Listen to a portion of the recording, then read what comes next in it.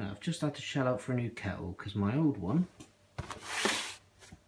was arcing and fizzing when I got home, even though it wasn't switched on. So this is your typical kettle you'll find in most households, particularly in Britain and other parts of the world. Runs on 240 like everything in this country. This one's a Swan.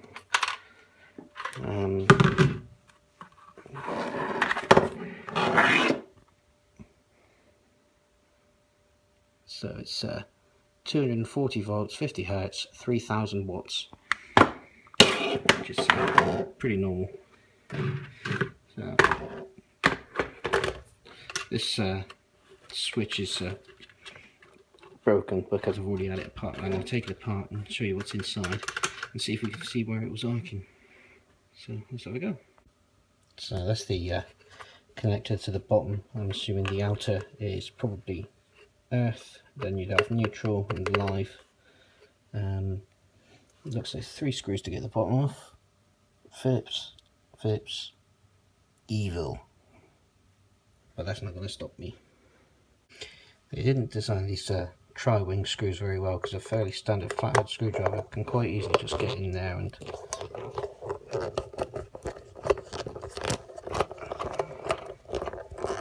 undo that without any problem.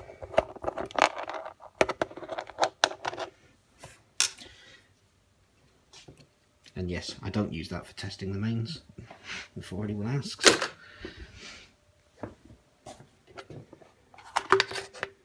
You've got the little neon lamp there.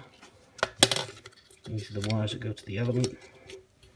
We have our switching mechanism, which is broken. What happened is this little bit of plastic came off it when I took it apart. That would normally push down a little plunger thingy here. So let's take this mechanism apart and see if we can see where it was arcing. It looks like it's being held in by 3 screws. One there, and one there.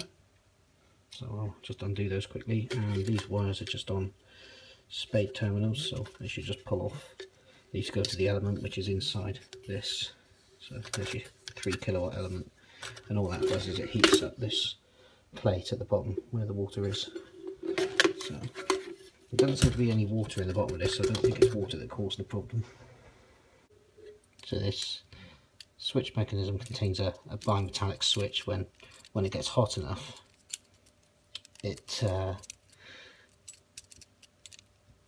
clicks and turns off the power to the element. So I think this is for a thermal overload, and this is a little pipe that comes from inside the kettle there. It's got a little hole in it somewhere, but I think when the steam comes through that, it heats up this, because there's a little rubber pipe that goes in through that. That changes and pushes up the switch to switch the kettle off.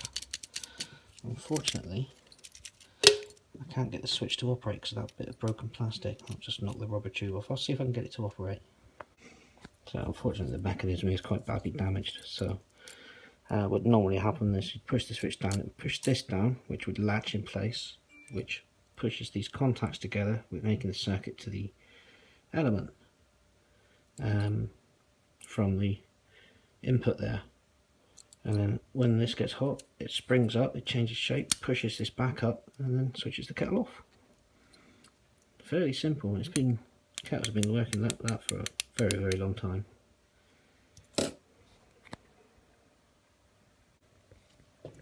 Okay, I had to be a bit brutal to get this off. These, I'm pretty sure, are something to do with thermal protection, overheat protection. I'm pretty sure when they change, these change shape when they get hot. And the way this works, this is the socket, so they've got the centre pin and the middle ring. This is live and neutral.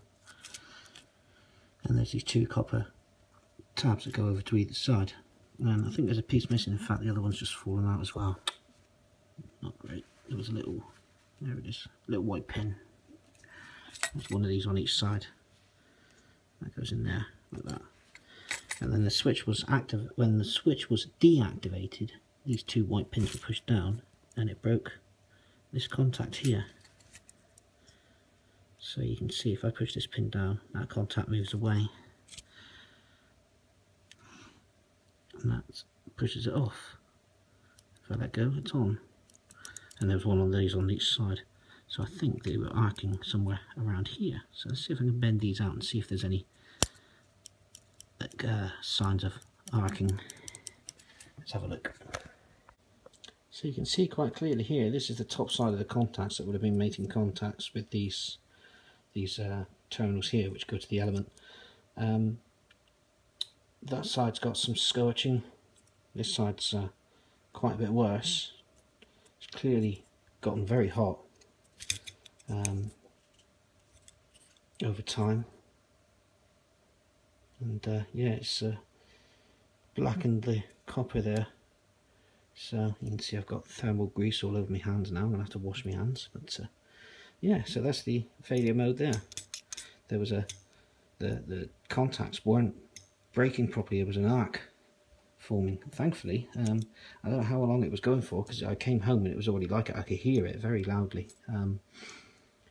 So I instantly unplugged it. Even when I flicked the switch a couple of times, plugged it back in, it was still arcing. So I decided to discontinue use, because anything that's arcing like that's a fire risk. So I'll dig out the new one. But thankfully these aren't too expensive. I paid £20 for that. It's probably about $30 US. So they're not expensive. So, and that one comes with a 3-year warranty. So happy days. I have gained one slightly useful thing. It's a small neon lamp, which was wired directly across the element, and it's even got the appropriate resistor in line inside the heat shrink there, so that might come in useful for something. And the other thing I will keep is the fuse, which is in there. That's brown, which means 30 amp. So there you go, one 30 amp fuse as well.